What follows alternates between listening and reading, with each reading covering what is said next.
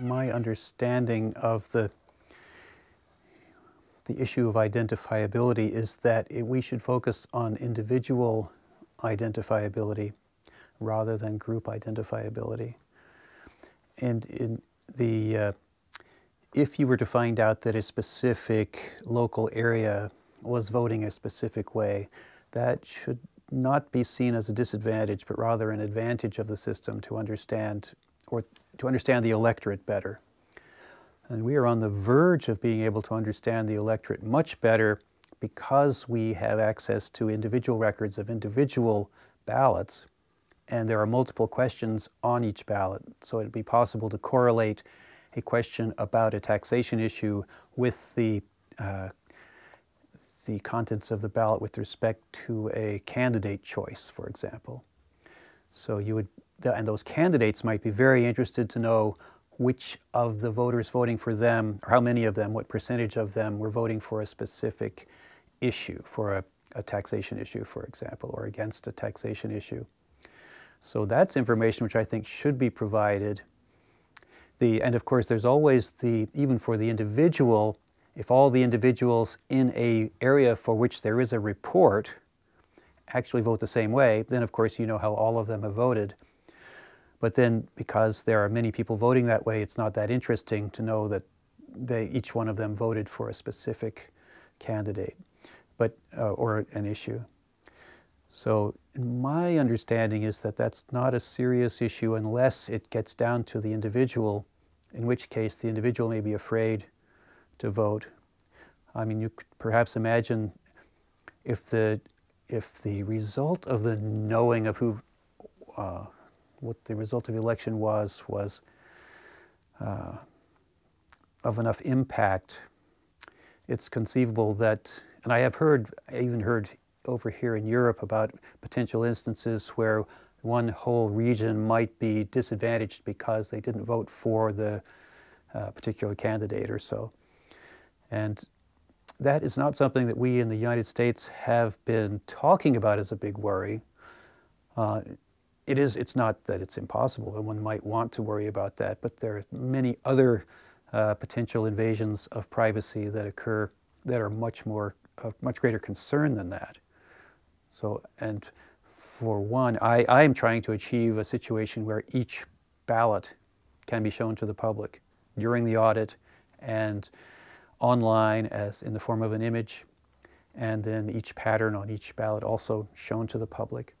So that inevitably means that there will be some cases where a group of people who voted similarly will be shown. In fact, the election results, just the election results alone will show that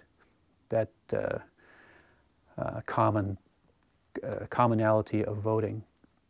But I think that's more of an advantage to learn that information. It can be seen as an advantage as well as a possible disadvantage. So ideally, the disadvantage would be dealt with another way, not by hiding the information, but dealing with the way the government responds to the information.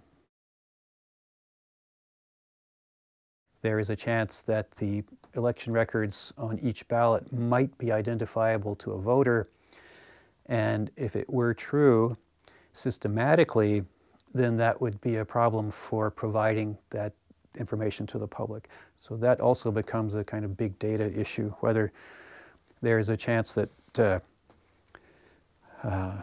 computer algorithms could be used to figure out which ballots belong to which voters. And that's a bad thing. You would not want that to happen. And the machine printing of the ballots tends to remove the evidence of individuality on the ballot. So that actually makes one argument for the machine printing. And so we need to address the downside, you could say, the danger that someone would identify themselves on the ballot through a Coca-Cola stain or a deliberate tiny mark somewhere in the text that shows up in the image. And then there are other more bizarre ways that one might lose one's anonymity, that the goal is anonymity of the ballot during the tabulation and identifiability of the voter during the eligibility check.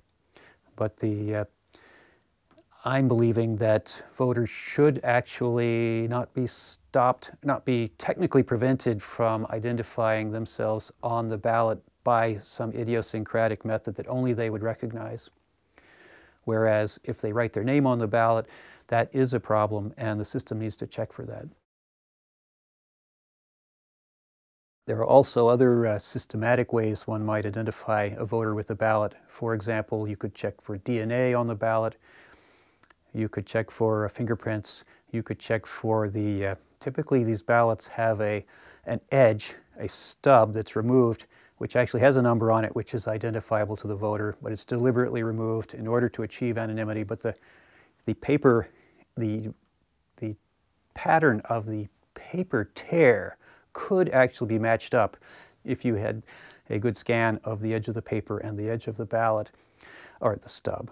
So there are these esoteric ways of reattaching the identity of the voter back to the ballot, but they shouldn't be used as reasons not to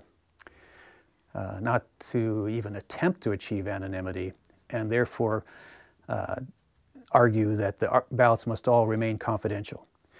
This topic, by the way, is called ballot secrecy, unfortunately.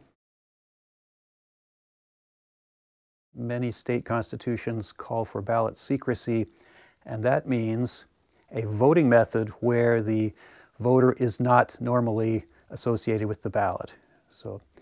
And that was an innovation of about 100 years ago that helped to clean up some corruption in elections that occurred because the people who were voting could actually be threatened by someone who was standing nearby watching how they vote and so forth.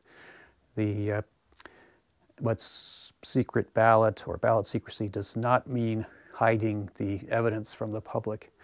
It means making sure that the evidence is not identifiable to the voter.